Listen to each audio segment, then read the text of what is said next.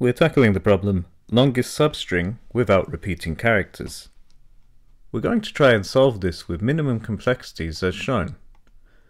On in time and O min mn in space. So, we're given a string S and we need to find the length of the longest substring within S that does not contain any repeating characters. Your four methods for an optimal solution are A. Stack plus hash table, B. Sliding window plus hash table, C. Sliding window plus hash set, or D. 2 pointers. I'm going to pause for a couple of seconds while you make your choice. So, for those of you who are able to get it, congratulations. And for those of you who just want to see the code, the answer here is sliding window plus hash table. That would be B in this instance. Our brute force approach is given by the hint button in our application, and we can solve this by iterating over all possible substrings of our given string and checking if any of them contain repeating characters. Of course, using two nested loops means our time complexity is on cubed, since we're iterating over all possible substrings. This isn't really viable if we're talking about larger inputs. Now, what would be viable? Let's take a walkthrough of the optimal solution. In this, we're using a sliding window technique and hash table.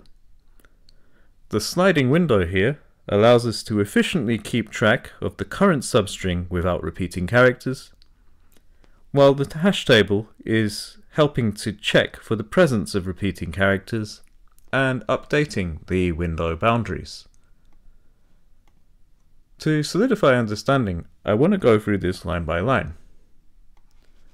First of all, we're declaring the unordered map char to index, and this will store the most recent index of each character encountered in the string S. Sz is simply the size of the string S.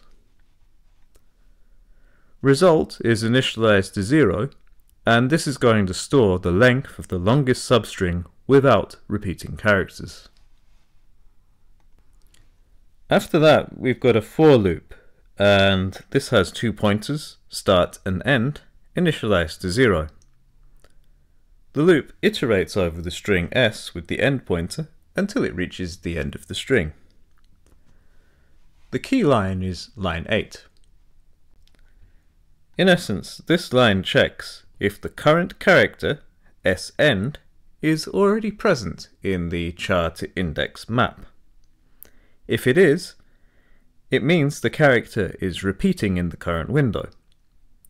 In that case, we update the start pointer, and we update it to the maximum of its current value, which is start, and the next index of the repeating character plus 1, as given by char to index send plus 1. After that, this line updates the char to index map with the current character send and its corresponding index end.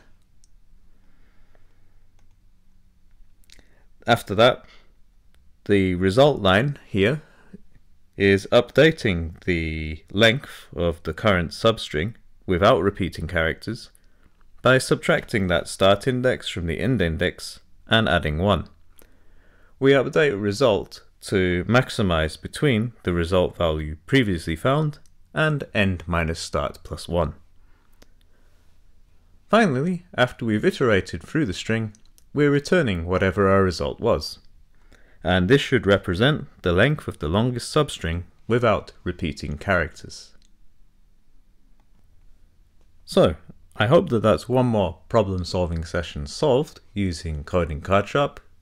Just to check and confirm understanding, we have the problem longest substring without repeating characters, for which we can choose between 2 pointers, sliding window plus hash table, stack plus hash table, or sliding window plus hash set.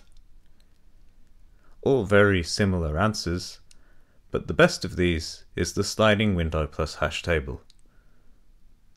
The reason here is given. It's best to use a hash table rather than just using the 2 pointers. And if you need extra help with the code, you don't like C++, for example, we have it in Python and the very similar Java code as well. So I hope that that's helped you, and I'll finish by just pointing you in the direction of this Udemy course, where Dr. Ibrahim offers a better technical explanation than I do, and also a more visual explanation than the one that our app provides.